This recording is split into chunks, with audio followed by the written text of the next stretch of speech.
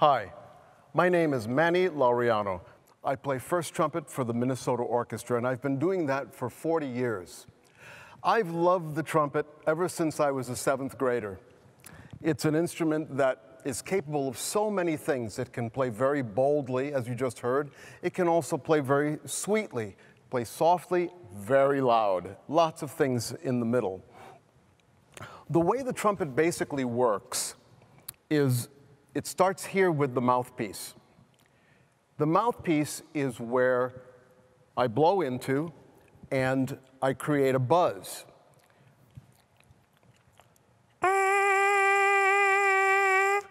It's kind of an odd sound, but that's the sound that we start with.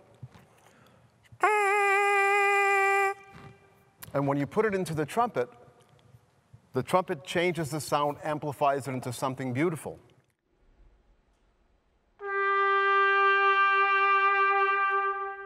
And using that combination of taking a breath, blowing it into the instrument, creating that buzz, you can make beautiful music with it.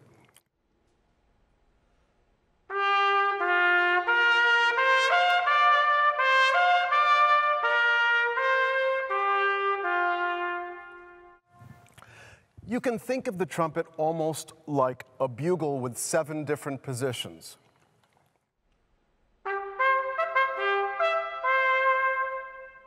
When you push down the second valve, it makes it a little lower.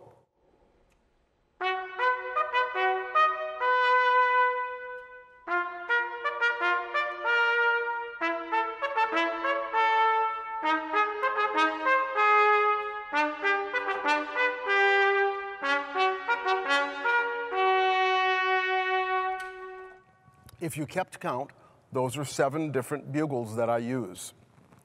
Now, one of the things that's fun about playing the trumpet, as I said, is that you can play very loudly, like that first thing that I played, or you can play very soft and sweet.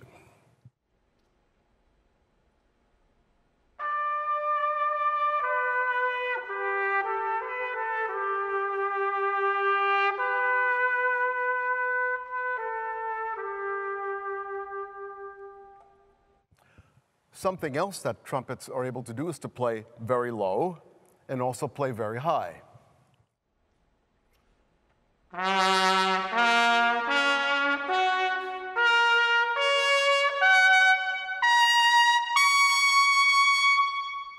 That is called the range of the instrument. The distance that it can play from low to high is called the range. Now, that last note that I play, the high C sharp, is not as high as I can play, but for now, that is as high as I will play. Another enjoyable aspect of the trumpet is the different sounds that we can make with something called a mute.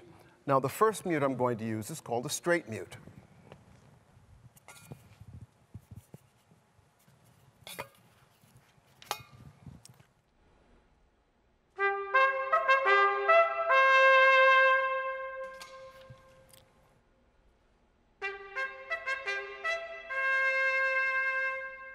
It makes it softer and makes it sound more distant, like it's coming from another place. There are many different kinds of mutes besides just this, which is called the straight mute. We also have something called the cup mute. Can you guess why? We put it over the straight mute. Now let's see how it changes the sound.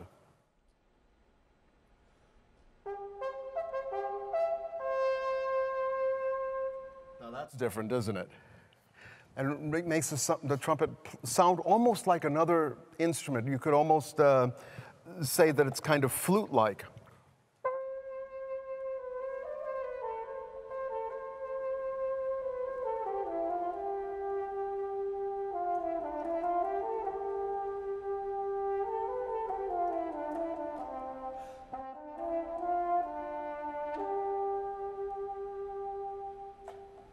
There are still more mutes. This is known as a Harmon mute.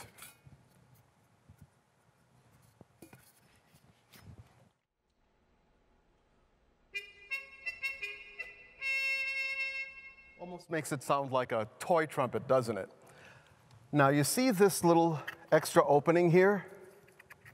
When I use it, the harmony mute becomes a wah-wah mute. Now, why would it be called a wah-wah mute? Well, let's see.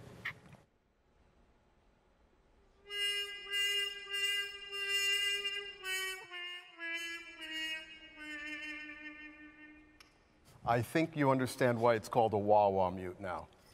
Now, let's suppose that the orchestra is on tour. That's something that we do. We go to different countries, different states, different cities so that people can hear the Minnesota Orchestra. That means that we have to stay in hotels. Well, suppose we arrive at a hotel and the people next door to me all are tired and they want to sleep. I'm wide awake and I want to practice. Now, a trumpet playing in a hotel room can be pretty loud. So we have something called a practice mute.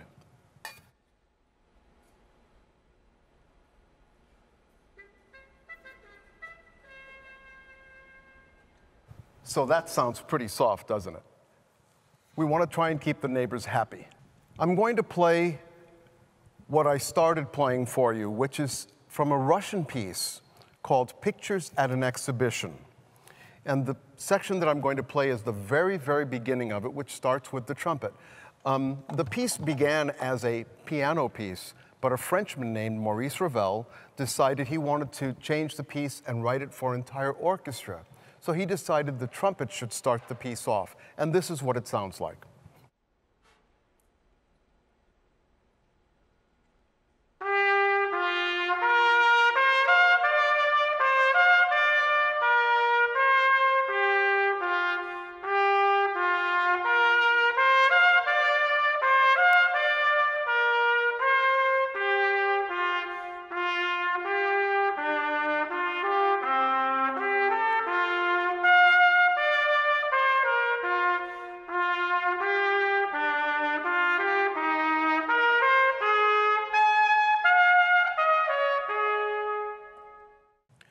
I started playing trumpet in 7th grade in New York City.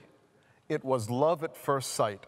Having picked up the trumpet in school is one of the reasons that I'm such a supporter of music in the schools. It's like learning another language. Well, that's about as much about the trumpet as I can tell you in this short video. But next time you come to Orchestra Hall for a young person's concert, look for us. We'll be in the back playing our hearts out for you. Thank you for watching, and we'll see you at Orchestra Hall.